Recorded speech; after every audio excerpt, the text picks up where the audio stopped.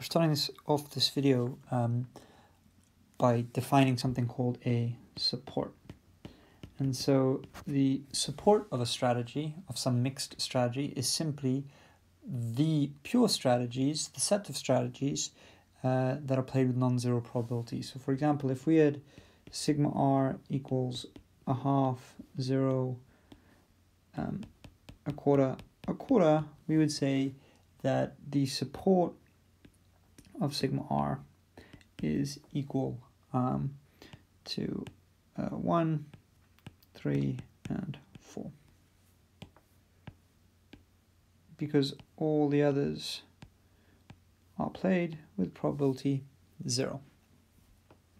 Building on top of that, we have another definition, which is the definition of what is called a degenerate game. And the main reason we need the definition of a degenerate game is because we're mostly not going to consider degenerate games. So we need to be able to know what they're called so that we can not worry about them anymore.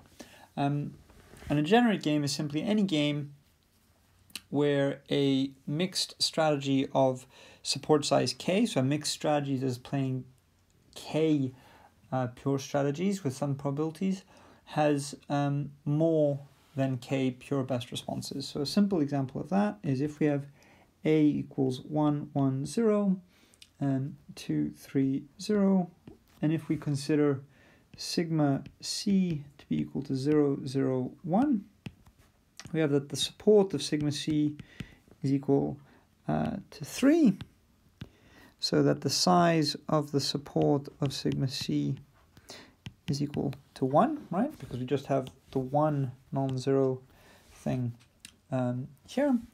And if we consider a sigma ct, so this is just going to be the utilities of all the pure strategies of the role player, we get 0, 0, right? Because we go 1, 1, 1, 0 times 0, 0, 1 and 2, 3, 0 times 0, 0, 1.